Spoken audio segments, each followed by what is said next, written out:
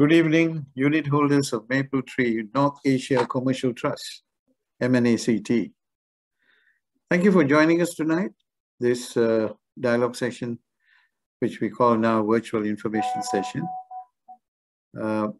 between SIAS and MNACT CEO, Ms. Cindy Chow. We are organizing this so that you can make an informed decision on issues that may still be lingering in your minds. On 31st December 2021, the respective managers of Mapletree Commercial Trust, MCT, and MNACT jointly announced the proposed merger of MCT and MNACT to create a flagship commercial REIT in Asia, which now will be named Mapletree Pan-Asia Commercial Trust, or MPACT. The merger shall be effected through the acquisition of MCT by MCT of all the issued and outstanding units of MNACT by way of a trust scheme of arrangement. On 21st of March 2022, MCT revised its bid for Mapletree North Asia Commercial Trust, MNACT, to include a cash-only option for MNACT unit holders. The value of the scheme consideration remains unchanged at $1.1949, which is equivalent to the net asset value per MNACT unit for all three options.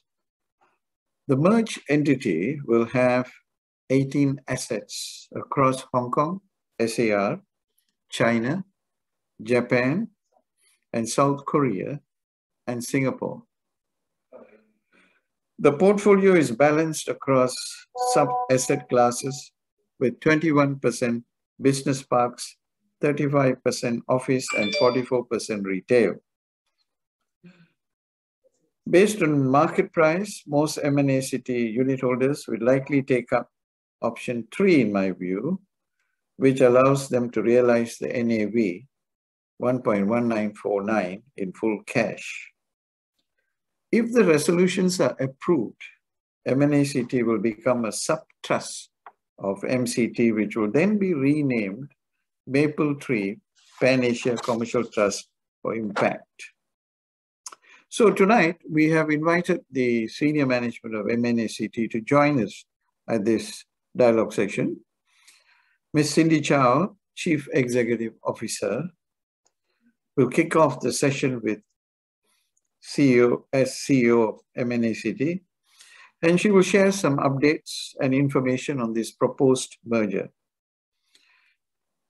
Then we will address your questions as well later after our Q&A. So please submit your questions now via the Q&A function of the Zoom webinar or during the webinar.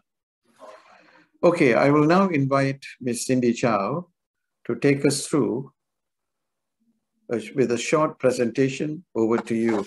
Cindy, good evening. Thank you for coming. We would like to hear you.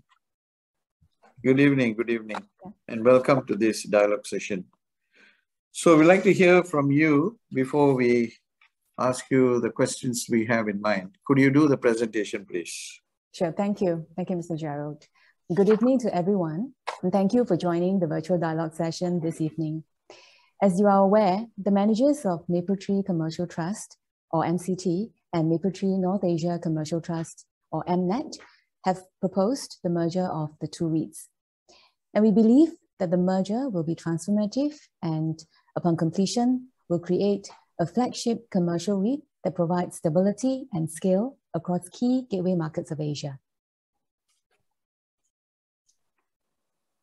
The merged entity combines the best qualities of both REITs, particularly the strength of MCT and the growth potential of MNACT. The key rationale and benefits of the merger are that the merged entity would create a proxy to key gateway markets of Asia, It would also be anchored by high quality and diversified portfolio. The merged entity would also leapfrog to one of the 10 largest REITs in Asia. It would be well placed to pursue growth opportunities through a ready platform, and it would offer attractive financial benefits to both unit holders of MCT and MNACT. And of course, there would be continued strong support from the sponsor. As a quick overview, the merged entity will have assets under management of about 17.1 billion Sing dollars, with net lettable area of 11 million square feet, a high overall portfolio occupancy of 97.2%, healthy weighted average lease expiry or WALE across all leases of 2.5 years, and aggregate leverage ratio of 38.8%. Moving on to the transaction overview. Now, the merger is to be effected through the acquisition of MCT of all MNACT units by way of a trust scheme of merger. In consideration of the transfer of the MNACT units, the price or the scheme consideration is at $19.49 per MNACT unit. Now, this is in line with the latest net asset value per unit of MNACT and implies a one-time PNAV or price to NAV for MCT. The MNACT unit holders are offered 3 scheme consideration options.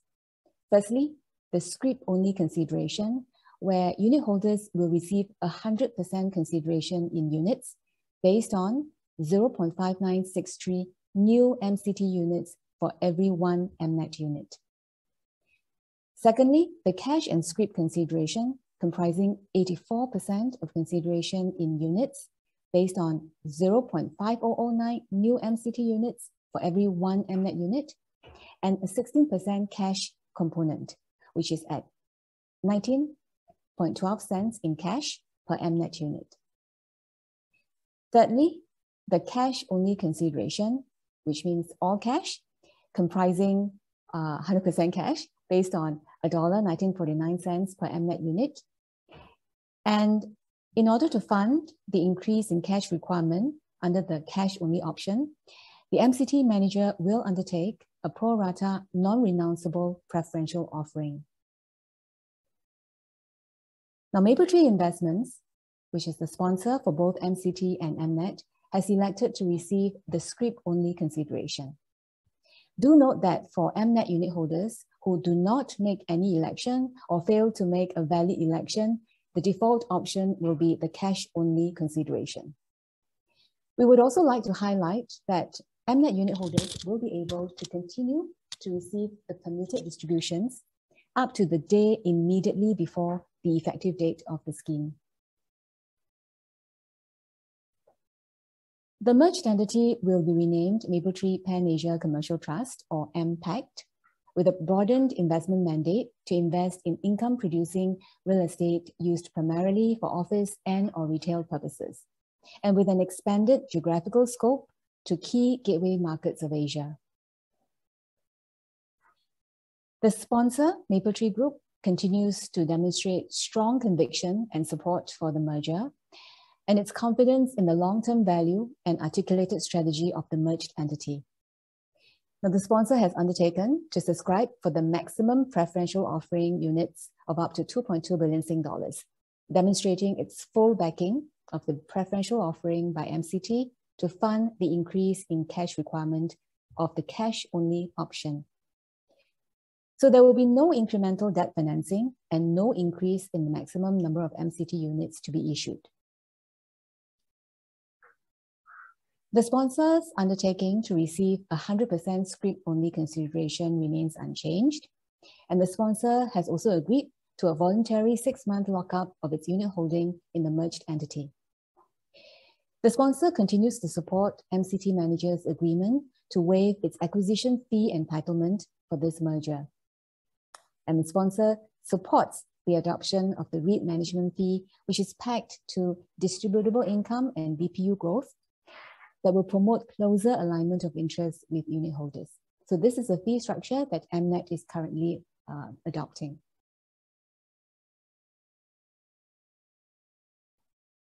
So you can see from this chart that the merged entity will continue to leverage on the domain expertise and track record of the sponsor, which has an established global presence in 13 markets and over 66 billion Sing dollars in terms of AUM.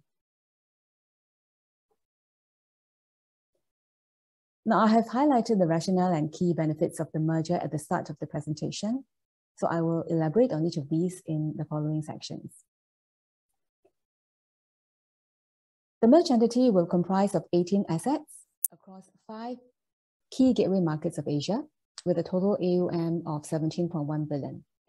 Singapore will contribute 52% of the AUM, followed by Hong Kong at 26%, China 11%, and combining Japan and Korea at 12%.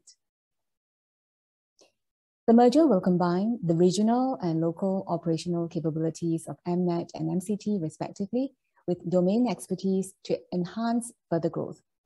Now, MCT has been successful as a leading S-REIT with the best-in-class assets in Singapore, while MNACT has been successful in seeking new acquisitions beyond our IPO geographical markets of Greater China and expanding into Japan and South Korea.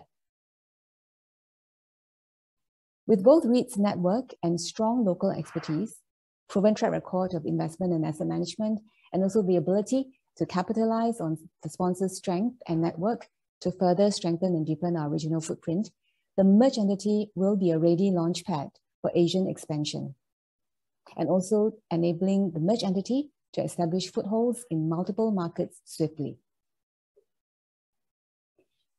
The merger will also provide MNACT unit holders access to a stable and best-in-class portfolio in Singapore, where a number of the assets are located along the Greater Southern Waterfront Precinct, poised for urban transformation that will create a new major gateway for urban living, working, and entertainment. There is deep liquidity that we've seen in Asia, which would provide growth opportunities.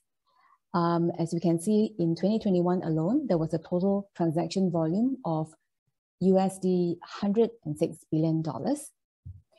And the merged entity will be able to tap into some of the largest and most established real estate markets in Asia.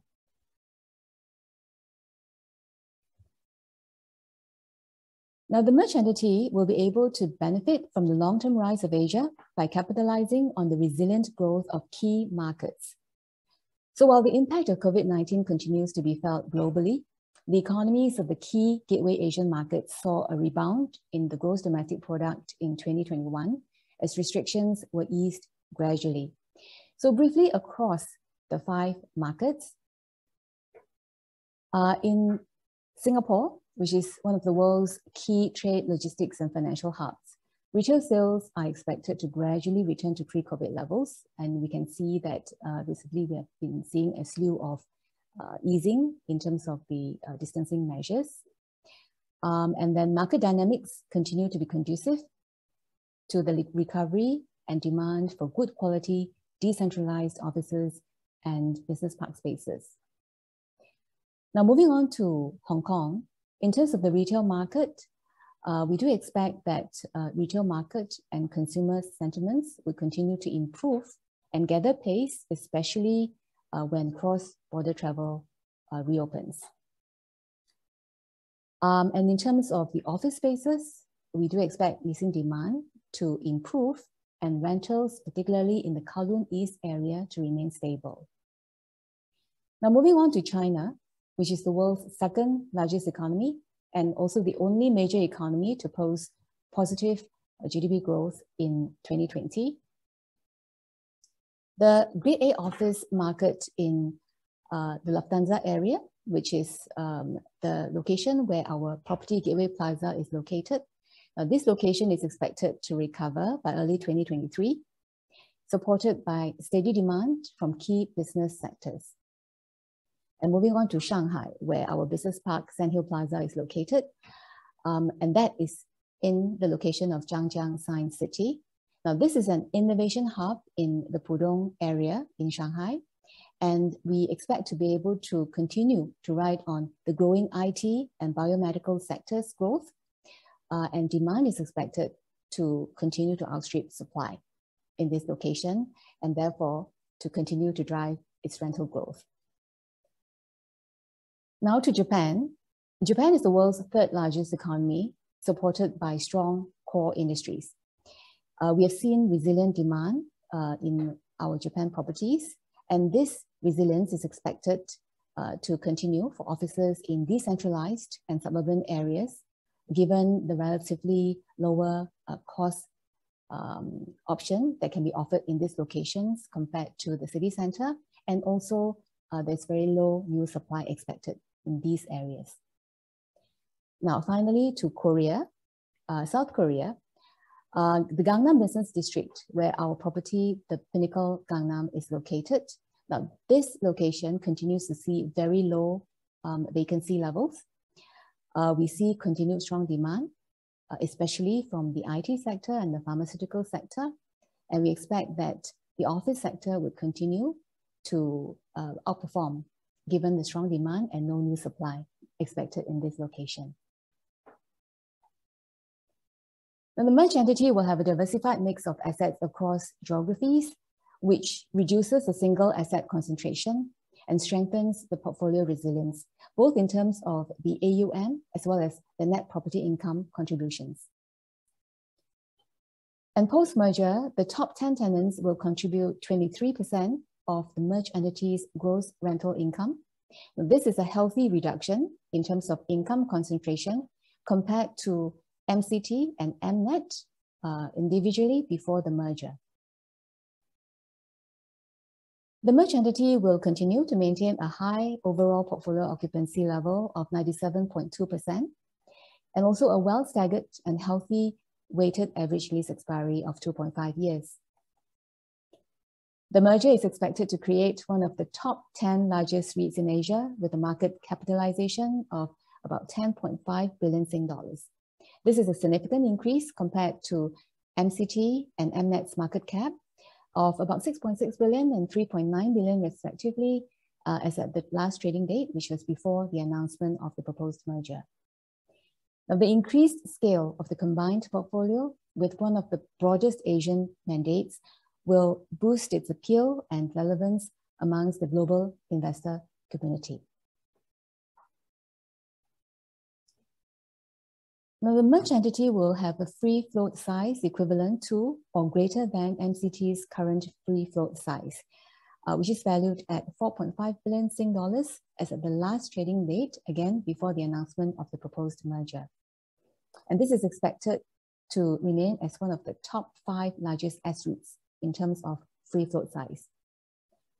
The merged entity is also expected to continue to be a constituent in key representative indices, including the FTSE EPRA Nareit Developed Index, the MSCI Singapore Index, and the Straits Times Index. There would also be enhanced financial flexibility to pursue more growth opportunities by the merged entity, with an expected aggregate leverage ratio of 38.8% as at 31st of March 2022 on a pro forma basis, and with a larger debt funding capability of about 3.9 billion Sing dollars. This will allow the merged entity to act more swiftly to capture investment opportunities and greater flexibility to pursue larger acquisitions and undertake capital recycling initiatives, strengthening its overall ability to compete for inorganic growth opportunities. Now, the merged entity is also expected to have a large development headroom of 1.7 billion Sing dollars, which allows it to undertake more asset enhancement initiatives and development initiatives to boost organic growth for unit holders.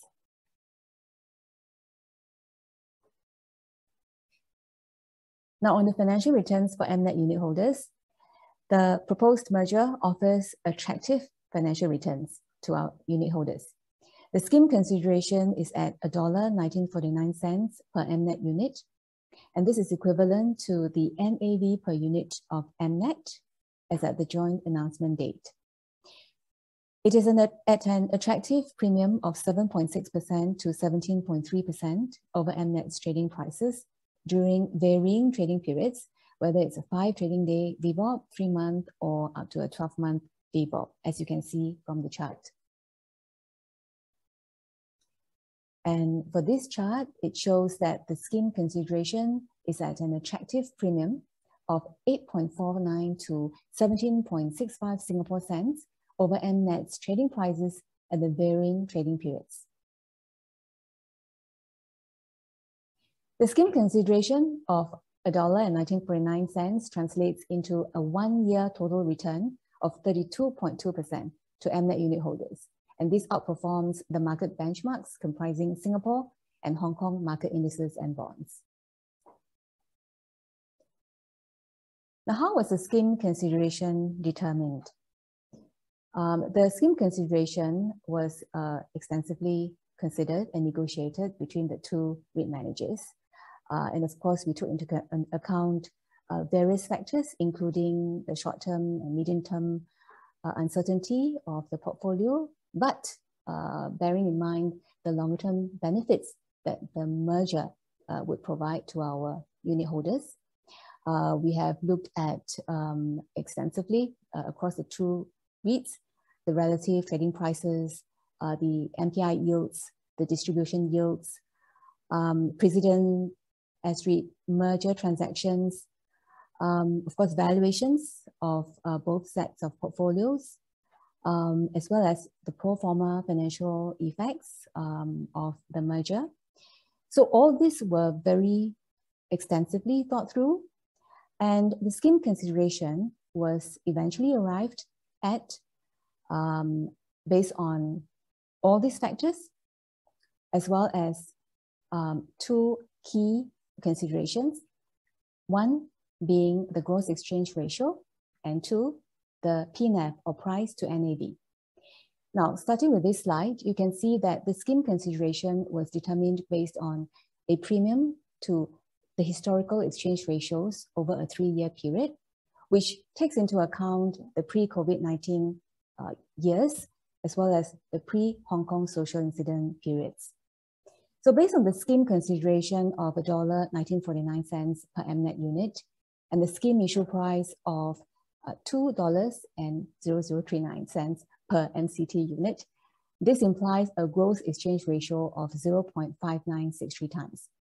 And at 0.5963 times, this is a premium of between 8.9% and 23.7% to historical exchange ratios over a 3-year period. Now, moving on to the price to net asset value, the PNAV, which is implied by the scheme consideration. This is above MNACT's historical average PNAV, which were between 0.8 and 0.89 times over the past 3 years. And if you look at the chart at the bottom, this is also above the mean and median PNAV of comparable peers. For example, in the case of S-REITs with greater China focus, the mean and median PNAV is about 0.8 times. For the Hong Kong REITs, that's about close to 0.5 times. And for the Japan REITs, that's about close to 0.9 times. So post-merger, the merged entity would be managed by the MCT manager, and the MCT manager will adopt a tailored 4R asset and capital management strategy to drive growth. So Singapore will remain a core market to provide underlying portfolio stability. Hong Kong, the manager would focus on stabilizing and improving festival walk before considering further expansion. China, the focus would be to maintain high occupancy and to seek opportunistic acquisitions in office and business park assets. South Korea, which is a favorable market to be in, it would be primed for further targeted expansion by the manager. And finally, Japan, the manager would continue to maintain its performance and capitalize on opportunities for any strategic divestment in future. So essentially, the aim is to continue to drive NPI and DPU growth, and also to unlock value through selective strategic divestments at opportune time, and to focus on accretive acquisitions of office and office-like business park assets in key gateway cities.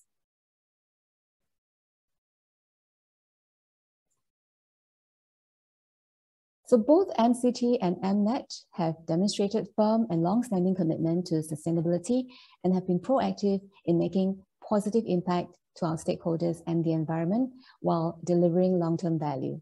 So moving forward, the merged entity will continue to incorporate wider ESG issues into policies and business strategies and increase our engagement with key stakeholders in this respect, develop roadmap to meet more stringent green building certifications, continue to participate in GRESB and to align to the TCFD or Task Force on Climate-Related Financial Disclosures in providing a robust global benchmark for sustainability performance. Now, moving on to the approvals that are required from unit holders.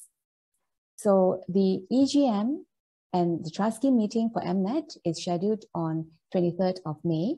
So there will be two resolutions, one each at the EGM and at the trust scheme meeting.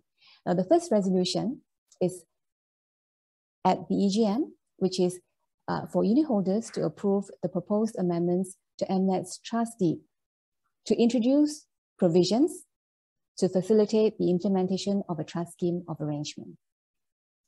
The second resolution is to be tabled to the unit holders during the trust scheme meeting, and that is for unit holders to approve the merger of MNACT and MCT. Now, MCT will also be holding the EGM on the same day, and there are 4 resolutions. So the first resolution is for unit holders, for MCT unit holders to approve the merger between MCT and MNACT. The second resolution is for MCT unit holders to approve the allotment and issuance of units of MCT to MNACT unit holders as part of the consideration of the merger. The third resolution is a proposed whitewash resolution in relation to the concert party group of MCT. And the fourth is the proposed amendments to the MCT trust deed to adopt the management fee structure. So I'd just like to highlight that resolutions 1, 2, and 3 are interconditional on the part of MCT approvals, and resolution 4 is not a condition for the merger to proceed. So whether or not the fee structure would be amended to be aligned with MNACT's current fee structure, that will be subject to a vote by the MCT unit holders, but that will not would not affect whether or not the merger will be approved by the MCT unit holders.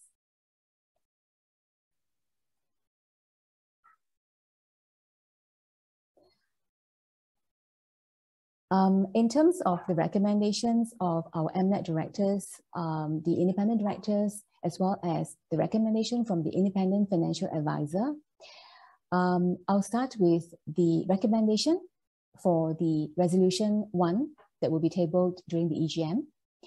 That resolution is on the trust deed amendment, and our MNACT directors have recommended that the amendment would be beneficial to and would be in the interest of MNACT unit holders, and therefore they do recommend that MNACT unit holders vote in favor of the trust deed amendment resolution.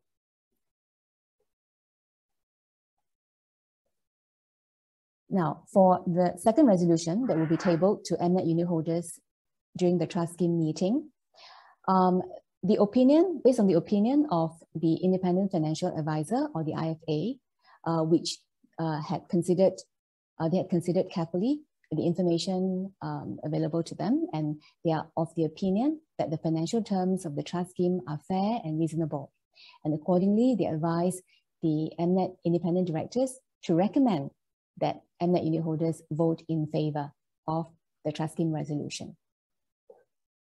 So accordingly, our MNACT independent directors, having considered carefully the terms of the trust scheme, the advice given by the MNACT independent financial advisor, and also taking into account the various factors set out in the IFA letter, including the MNACT 805 auditor's opinion, recommends that the MNACT unit holders vote in favor of the trust scheme resolution.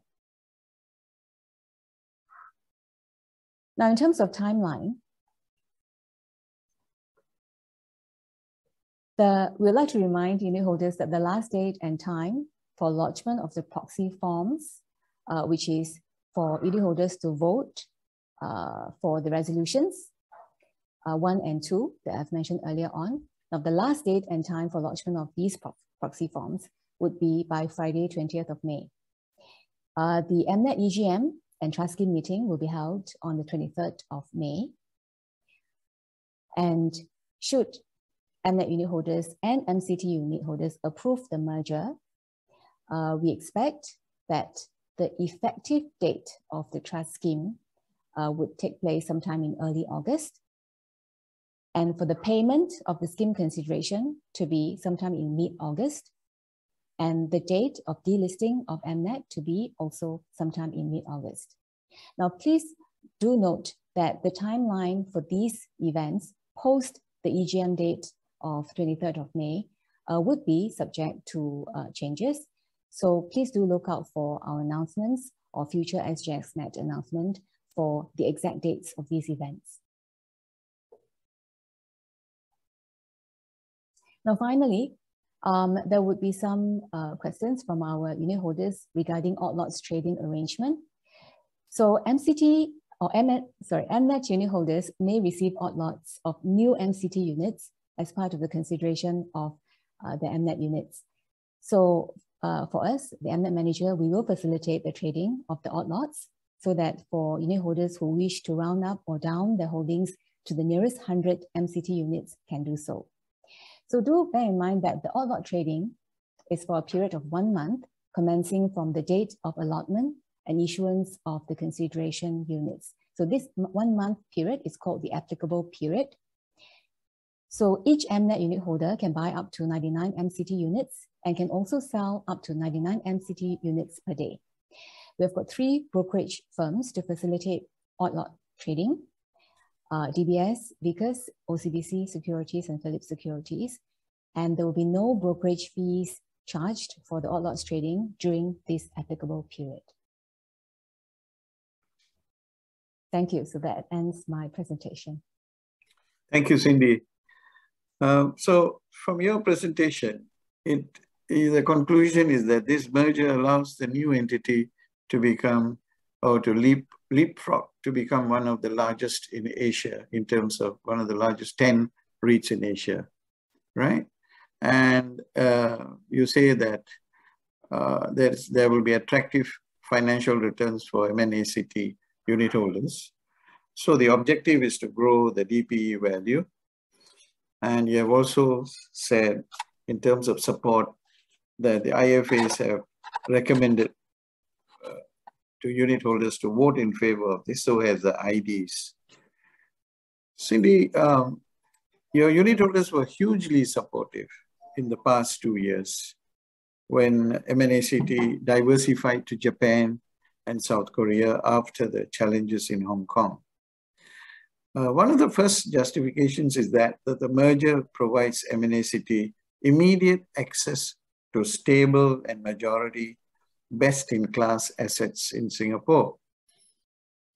But some shareholders, some unit holders, MNACT's unit holders have raised this concern. They say they can just take out their smartphones and buy MCT units right now from the open market. And MNACT can thereby save all the professional fees incurred for this merger. Is that a fair statement?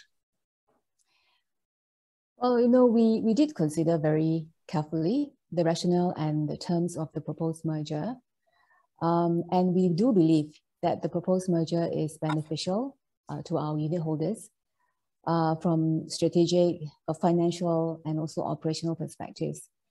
Now, I think there definitely are numerous benefits that can be achieved through the merger, as opposed to having MNACT and MCT operating on a standalone basis. As I've mentioned during the presentation, we believe that the transformative merger will create a flagship commercial REIT that contributes to better benefits for our unit holders, because we are basically combining the best of both REITs, the strength and stability of MCT and the growth potential of MNACT as one. In fact, if you look at how it will also allow the MNACT unit holders to expand into a very strong, stable portfolio of Singapore assets. And also riding on to the transformation of the greater southern waterfront that we have been reading lately of. We do believe that, that actually gives much more stability and resilience in terms of portfolio for our unit holders. Now, operationally, we also see that there will be synergies that can be realized through the implementation of best practices across this enlarged platform, integration and cross-pollination of the MCT and MNACT teams, basically across the key functions and geographies. And also with tenants across all the diverse markets, it will also give our tenants the ability to choose locations when they think of expansion, when they think of relocation, when they think of setting up new operations in some of these Asian markets, that we can work with them, right, to offer all these choice locations within our portfolio in the diverse markets to the tenants. And then financially, we think that it's definitely better for the two REITs than them operating separately as one. As you can see in the earlier presentation, the merged entity will have more diversified geographical markets, also more diversified tenancies. So effectively, we are reducing single asset concentration, reducing tenants' income contribution concentration. And that is actually going to provide more stability and also resilience to the portfolio. Yes. Also, for MPACT, they will also have access to a much higher debt funding capability. I talked about as much as a 3.9 billion debt headroom that will allow the merged entity to be able to make acquisitions as and when the opportunity arises very swiftly, and also to undertake asset enhancement works or even some parts of development works to continue to grow the DPU for the unit holders. So that would be for the new entity. Yes. Those who wish to stay and not cash out. Yes. Yes. I mean, we definitely believe that, the two is better than, each of us operating separately. Yes. Yes. So long-term view holders would consider that. But can you confirm that the cash-only option would be in default should MNACT unit holders do not vote? So as you can see from this slide, so if unit holders do not elect or they fail to make a valid election, then the default option would be the cash-only option. But in order to be able to receive any of these options, then obviously the unit holders will have to vote. So you need to vote essentially for the merger to happen before any of these elections can materialize. Okay, so if size is the matter, is everything, are we going to see a Mapletree REIT that combines the commercial, industrial, and logistics assets in the future? Well, we are unable to comment on the future plans of our other REITs. Right. But we do note that in recent times, our sister REIT had commented that they have no plans to merge. So I think we will leave it as that for now. Okay, just for information, I mean, for unit holders who opt for option 1, scrip only, or option 2, cash and scrip, they will receive some MPACT units in exchange for their MNACT units, right? Yes. Right. So post-merger, MPACT will be focusing on the 4R asset and capital management strategy, which you outlined. The 4R stands for recharge, refocus, reconstitute, and resilience. In your slide, South Korea, Singapore, and select cities in China have been identified as the growth markets. And the question is, the merged entity will have a 2% exposure to South Korea. So naturally, the unit holders want to know or from you more about the South Korean market. How attractive or how, favorable is that market? Is South Korea just Seoul? Technically, yes. So in terms of the office market, it is basically focused or concentrated in Seoul.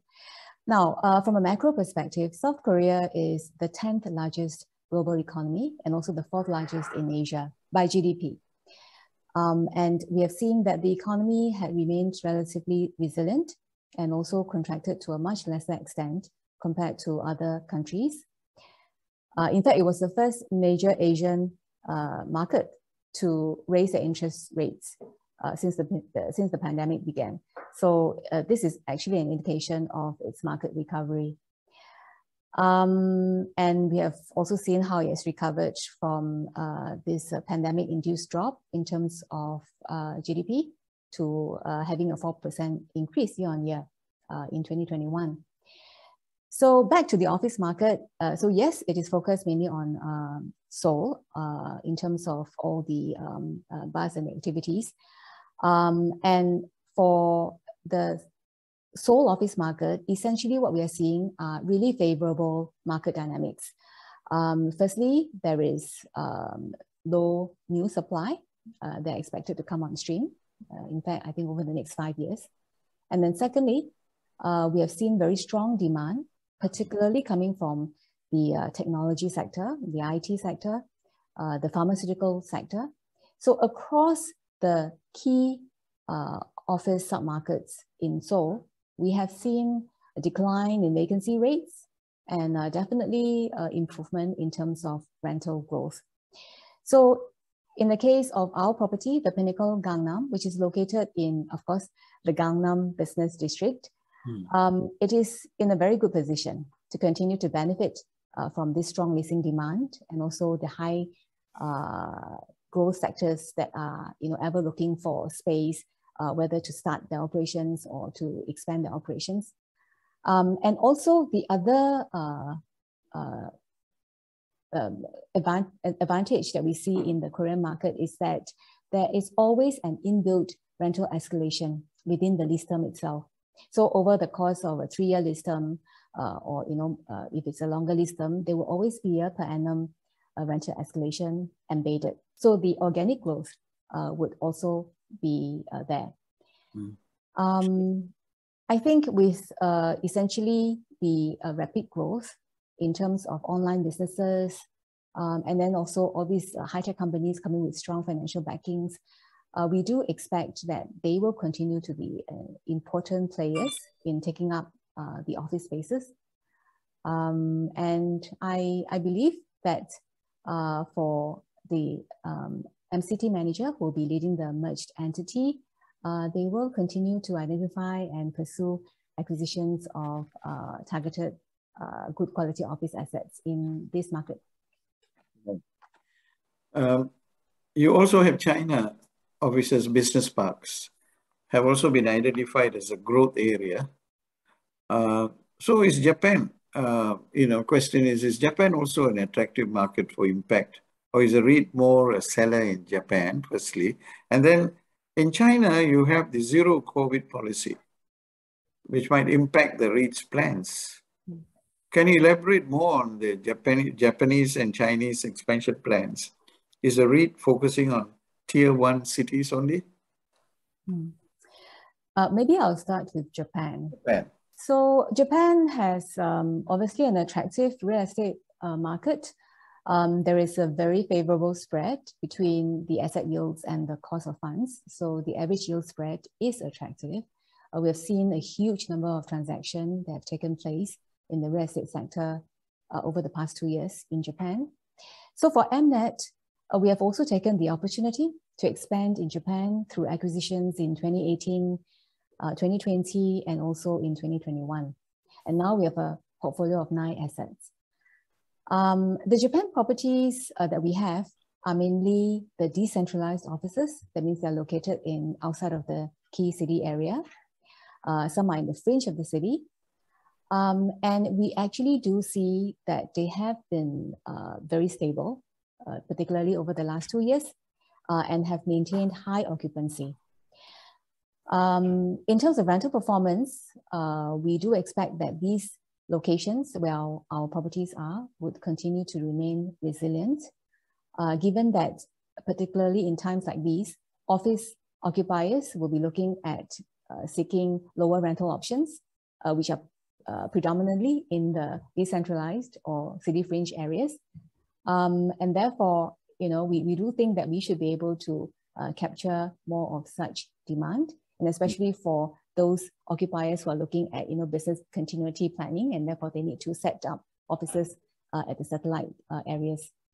So I think the Japan properties would continue to be very stable and resilient and provide this stable income stream to MNACT unit holders, and of course in future to the merged entity. But when we look at post-merger, we also have seen from an earlier chart that I've shown, the contribution from the Japan properties will be actually fairly small in terms of the overall merged entities portfolio. And as you can recall, I have been talking about Japan being a very stable portfolio, very stable market, very resilient. So of course, from MNACT's perspective, that has been very important in balancing, with the somewhat more volatile conditions that we have seen in the Greater China markets. Now, over to the merged entity, where, as we mentioned earlier on, about 50% of contribution will come from the core stable Singapore market. So they already have a huge stable portfolio there. So I believe that the MCT manager will, of course, continue to maintain the operational performance of the Japan properties. After all, Japan assets, they do provide lower cost of funding, and they do act as a good hedge against volatility. But at the same time, I'm sure, they will also reconstitute the portfolio upon a successful merger, and probably make some selective divestment decisions at a later point in time. So anyway, that I would leave it to the new manager to probably give more details in the future. Okay, now for unit holders who are considering staying on as MPACT unit holders, they would want to know from you if the worst is over for Festival Walk, because the Festival Walk is the largest asset, the REIT's largest asset. It's valued at Hong Kong dollars 25.57 billion as at 31st March 2022, 54% of the REIT's total portfolio. So, so they want to know, is the worst over for Festival Walk, or is a rebound in sight? Can you briefly answer that? Sure. For Festival Walk, in fact, I think we started on a positive note with the relaxation of social distancing measures. Yes. Also rising vaccination rate in Hong Kong back in the last financial year. We're talking about April 2021 all the way to of course end of 2021. And we have also actually seen improved retail sentiments within 2021 because of the better market conditions. In fact, if you look at our latest results announcement, I would say that for the first 9 months of our financial year, we saw a negative rental reversion of about 30%. But in the last quarter of the financial year, we saw a narrowing of the negative rental reversion to about 18%. So there has been some improvement, and I think that's it's really because of the better market sentiments that we have seen towards the last 2 quarters of 2021. And over the financial year of April 21 to March 22, in terms of our tenant sales and shopper traffic, they have also increased year on year. Sales improved by about more than 8%. Shoppers traffic improved by more than 11%. And, you know, I think definitely the low infection cases and of course the government support, right? They were giving out these these consumption vouchers to the residents. So that really stimulate, you know, spending and of course stimulate consumer sentiments. Okay. But unfortunately, we did see that the fifth wave came along in January this year. And that affected, of course, the retail sales. I think overall retail market sales dropped for the first time in February this year. But having said that, I think, you know, there have been some good news in recent times. So we have seen infection cases coming down very much. The authorities have also started to relax the measures, in fact, accelerated some of these relaxation.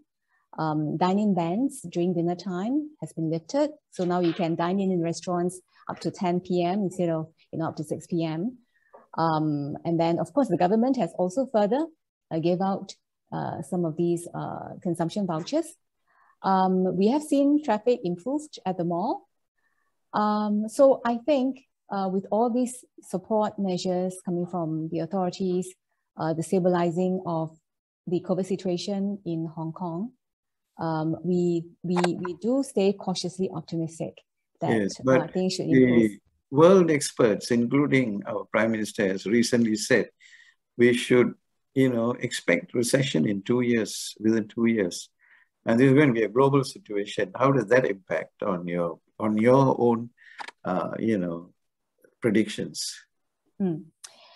Well, I think, you know, we have been through hard times over the last 2 years. And in fact, pre-COVID, if you recall, also the social incidents that we've experienced in Hong Kong by the mall as well. I think we have also, over the course of the last 2-3 years, a pivot towards, you know, certain trades that we feel would be more resilient throughout cycles and throughout, you know, different periods of the market. And we found particularly that, you know, in terms of trades, the F&B trades, the lifestyle trades, and the services trades, you know, these are really just fundamental to any consumer. We believe that, you know, these are really a staple in terms of, you know, what consumers would require, you know, be it, you know, in good times or in, you know, lesser than good times. And a market like Hong Kong, where, you know, we do appreciate that, you know, most of the households, in terms of, you know, where they stay, the households, the house or apartment sizes are relatively small as well. We know that it's, you know, it's a very densely populated city. You know, surely they need to have these, you know, social gathering venues and, you know, malls whereby they can, you know, still continue to, you know, buy things that they want, experiential shopping, you know, also accessing to some of these lifestyle services. So I believe that, you know, some of these changes, some of these pivoting to, you know, post-COVID times should continue to put Festival Walk in good stead going forward. Thank you. Here is a question from a unit holder who's with us tonight. As the date of completion, MNACT's delisting is expected to be end August 2022.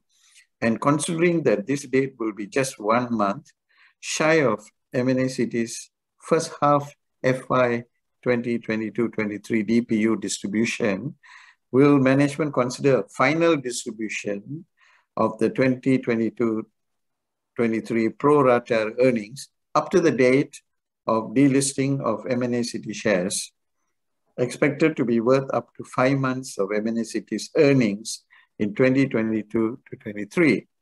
This is also in consideration that MCT had earlier stripped out the MNACT's earnings stroke DPU distributions to derive the net acquisition price of $1.1949. Could you shortly and very briefly answer this question? Well, the short answer is yes. There will be a clean-up distribution. Yes. As I mentioned in the presentation, that will be up to the day before the effective date of the scheme. Yes. So good. please be assured that there will be that distribution Yes. before the effective date of the scheme. Okay, that's good news. Next question from the unit holder. Will the current directors and management team for MNACT still be in the combined entity? Because I do know what are the MCT team's capabilities in terms of managing overseas assets. Can you answer the question? Is it something that you can or cannot? Well, as we have announced to everyone, the new entity or the merged entity would be managed by the MCT manager.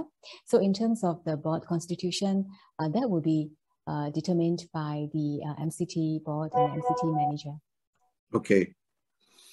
The next question from another unit holder. The amount of new space for shops could quadruple from just over 1 million square feet this year to about 4 million square feet in 2023, according to Savills. Kindly comment the likely impact of new supplies in Hong Kong in 23 to 24 on the Festive Walk property. Thanks.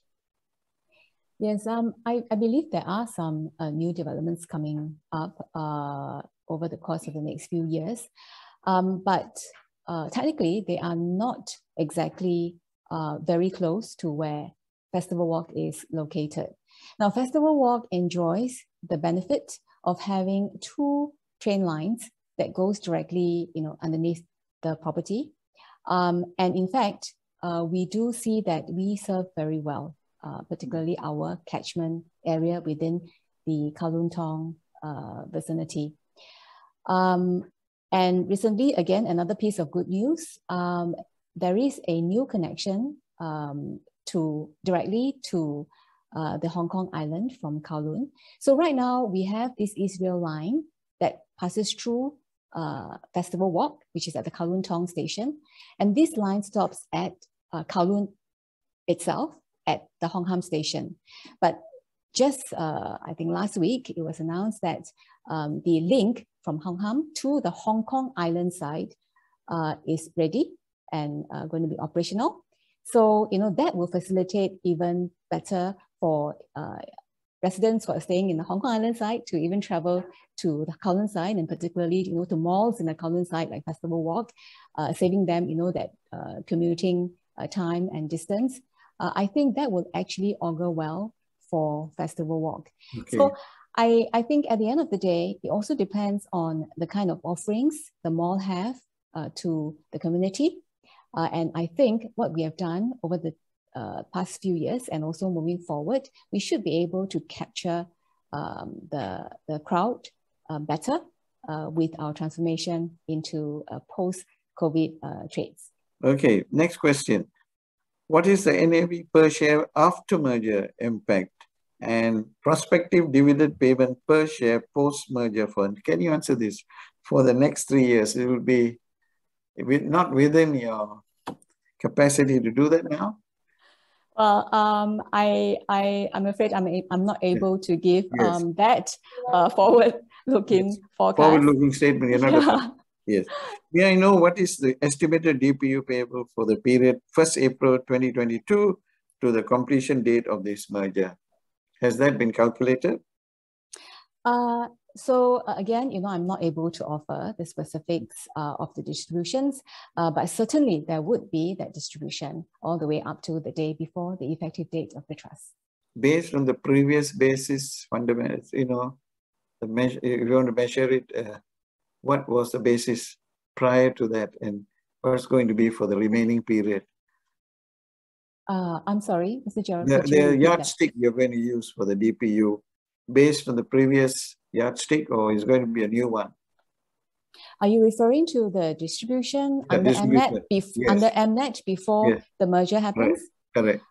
Well, it will be based on MNACT's performance for the few months before the effective date of the trust scheme. Okay.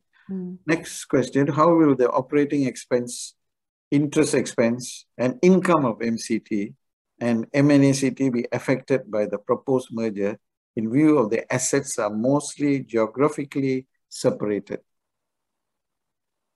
China, Japan, Korea? Well, you know, you could imagine that it's basically combining, well, you know, what we have been doing for MNACT and what MCT has been operating at. I think in terms of interest cost impact, well, as you can see for MNACT, we have been exercising very prudent capital management in terms of, you know, hedging our interest costs to mitigate any increase in the rise of interest costs. We have also been hedging our currencies in order to mitigate some of these volatilities, right, in the currency, in the forex exposure. In fact, as of end March 2022, if you look at our interest costs hedging, we have hedged, I think, more than 70%, I think almost 78% for our interest as of end March 2022. Even for our distribution for first half of FY 22-23, I think we are hedged up to more than 70%. So as you can see, you know, it will be a progressive hedging strategy that the manager would adopt. And we do think that, you know, given our track record of making sure that appropriate exposures to all these volatilities are hedged, that would continue to be the case, even under the new merged entity. Well, there is an appreciative unit holder. Thanks to you for the informative sharing. You have shared the potential upside to be expected from the merger. Can you please discuss some downside risks involved? Example, tightening of financial conditions, inflation, geographical tensions. Can you? Well, in fact, I think certainly with all these risks in mind, diversification is key, which is what, you know, the proposed merger, a transformative merger, would bring to the table to both sets of unit holders. So as you can see, you know, you're diversified across 5 key Asian markets. You know, each comes with it diversification in terms of, you know, risk exposure, in terms of, you know, interest cost exposure, or even in terms of, you know, forex exposure. So take, for example, as of end March 2022, if you look at MNACT's financial results, you'll find that, you know, while we saw the weakening of the Japanese yen and Korean won against the Sing dollar, but we also at the same time saw a strengthening of the Hong Kong dollar and renminbi against the Sing dollar. So, you know, there is this, you know, consistent balancing, right, of some of these risks in terms of, like, you know, cost, for instance. And then I talked about, you know, in Japan, you have a low cost of funding that is a good hedge against the volatility that we have seen in the market. And so that will contribute, you know, for purpose of the merged entity in terms of balancing some of the volatilities in, say, you know, the other markets. So I think the key is really diversification. And I think it is no better time than now to really look at a more diversified platform that can be even stronger to withstand all these, you know, volatilities that we see. Good. Now, you may not be exact, but here is a question. Peking and Shanghai lately sees a spike in COVID-19 cases due to their zero infection strategy. How much will this affect the DPU and share prices of the new MPACT entity? Great impact, medium impacts, you know, not so bad in, you know, I mean, basically in terms of impacting, yeah. Well, yes, we have seen some of these tighter measures being taken by the Chinese authorities, both in Beijing and Shanghai.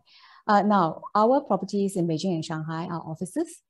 To date, as we have also mentioned in our latest results announcement, we have not seen any significant impact on our properties. We only have very little retail amenities within these office properties. So, we think that for the retail tenants, like the F&Bs, the supporting amenities, they might be a bit more affected because, people might not be coming to the office to work. But otherwise, from the office standpoint, I think the tenants are basically managing. In fact, in Beijing, we still have tenant staff operating in the offices. There is no mandatory lockdown as yet. Of course, tenants or residents are mostly encouraged to work from home where possible. So I think the situation is still evolving. But I do believe also that in the case of China, as we have seen all this while, they do have various levers that they will exercise to mitigate any of these impact on the businesses. So we have seen, even at the start of the year, before, the recent COVID situation in Beijing and Shanghai, we have already seen them cutting their reserve requirement ratios, as well as interest rates, and not just for residential mortgages, but also to the businesses, to support the local economy. Recently, they've also been fairly targeted, looking at reducing tax and fee cuts to support the SMEs. And just, I think today or yesterday, the authorities again came in to try to support businesses, encouraging all the government agencies and state-owned enterprises to keep employment stable in order to keep the local economy stable. So I think really there would be measures that the authorities will continue to put into the economy to make sure that things are still stable and will still run along smoothly. Well, okay, you must be tired. Now, this is the last question. This regarding Gateway Plaza, Cindy, which has been deteriorating according to this unit holder. In terms of occupancy, it has been deteriorating, and rental revision. And with China growth slowing, with COVID impact in various cities, is it reasonable to expect it will continue to worsen? Any plan to sell this property? Well, for Gateway Plaza, we have mentioned in our results announcements, briefings, that really it was a case of course, new supply that come on stream, particularly in the central business district locations. So that had given, of course, some pressure to Gateway, especially in terms of occupancy, in terms of rental. But having said that, I would say that you can see our occupancy level has remained high. We are still at about 95%, considerably high in the current market in Beijing.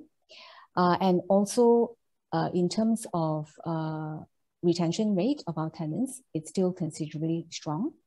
Now, the negative reversion comes about because of, as I mentioned, the higher supply that has come on stream. And also, of course, unfortunately, the market has been hit, right, by the 2 years of COVID situation. So a lot of plans by companies, whether to expand or set up new offices, were also held back. Now, having said that, we think that basically before, of course, the latest development of the COVID situation in Beijing, we actually have seen some increase in terms of demand by offices looking for spaces, particularly in our location.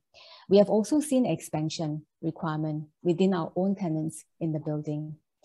So I think that going forward, we are actually, again, cautiously optimistic that the negative reversion itself would likely bottom out. In fact, as what the industry players are projecting, the market will probably recover by 2023. So Gateway Plaza is not that bad after all.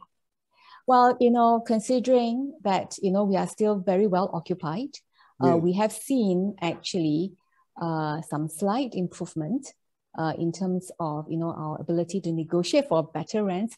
I do believe that, the property should be able to maintain its performance in terms of occupancy level, and probably look forward to better reversion rates going forward. Thank you. Again, just on the EGM, can unit holders submit their proxy forms via email?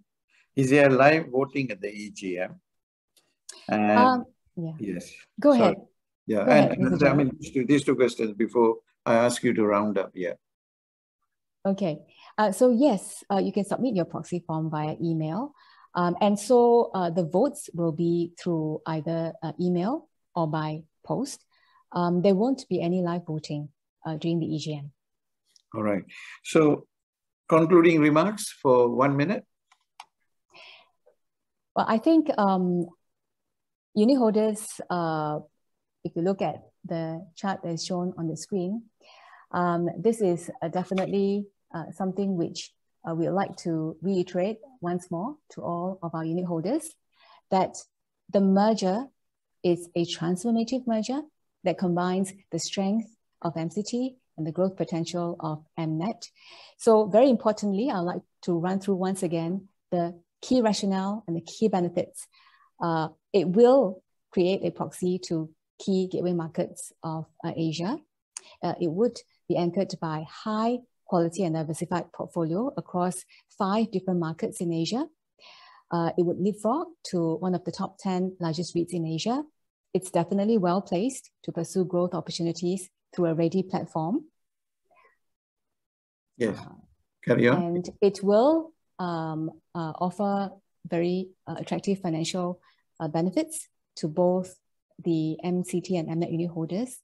And of course, we would see the platform unlock even more higher potential in terms of its future growth, given its much higher debt funding capability. And last but not least, we'll continue to have a strong support from the sponsor. So as with the recommendation by the MNACT independent directors, as well as the recommendation from our independent financial advisor, we would encourage all our MNACT unit holders to vote for the merger. For the merger, good.